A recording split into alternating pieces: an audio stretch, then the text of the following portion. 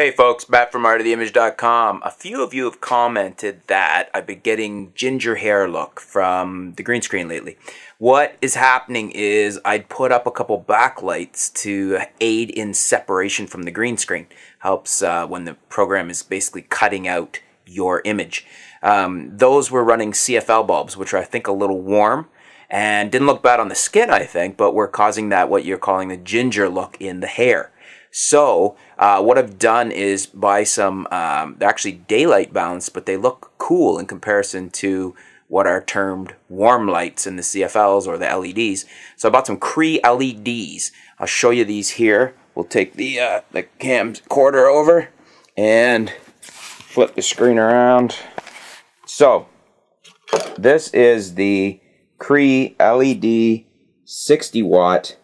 As you could see, daylight balance bulbs, and those are 815 lumens. You could see that there, and they're supposed to be 25,000 hours. That's the advantage of these LEDs. They're supposed to last virtually forever. Power usage, as you could see there, is only 11 watts, so they should be a really good price. Or not price, they should be really good on, price on hydro bill. So there's the two of them. What I've done is I've put one up there, as you could see, and one up there. And I'll see if we can back up here and give you a shot of the entire Art of the Image studio. It's a mess right now, but there's the Art of the Image desk. You can see there's a hanging shop light on the left, a hanging shop light on the right. That's our front lighting. And then up in the back corners there, that is the lighting for the backlights, the new lighting. Let me see if I can go turn them off here. We'll find the power plug for them and see if we can get them turned off to show you how they look. Oh, wrong plug.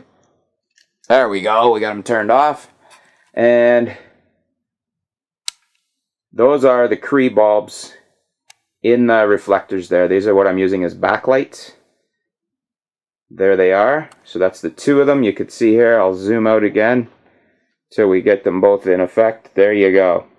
So hopefully that'll fix the ginger hair problem. Because no, I'm not a ginger. I'm a blonde, dirty blonde. In any case, thanks for pointing it out, guys. We'll try these lights out. I'll show you how they look on the green screen in a couple future videos, and you'll be able to see, you know, I'll do a test probably and throw it up for you just to see if it's resolved the issue. And obviously you'll see in the upcoming videos if it's fixed the issue. If it hasn't, I'll do another update and let you know if it hasn't. Good deal on those LED bulbs right now. There's lots of rebates out, and they're certainly cheap to run. Thanks for tuning in, folks. Stay tuned. We'll be back here at Art of the Image with some new videos, some new articles to keep you up to date with what's going on in the world of photography, videography, and technology right here at artoftheimage.com. Thanks a lot, folks.